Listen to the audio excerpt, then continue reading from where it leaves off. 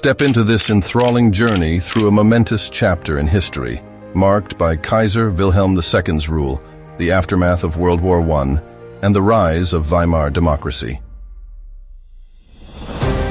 Our story begins with the enigmatic Kaiser Wilhelm II, whose erratic personality and aggressive foreign policy set the stage for international tensions. After dismissing the renowned Otto von Bismarck as Chancellor, a defender of Prussian autocracy and feudalism, Wilhelm focused on a new type of foreign policy, Weltpolitik. He wanted to transform Germany from a unified Germany to a global power, in which colonial policies officially became a matter of national prestige. This contributed to tensions in Europe.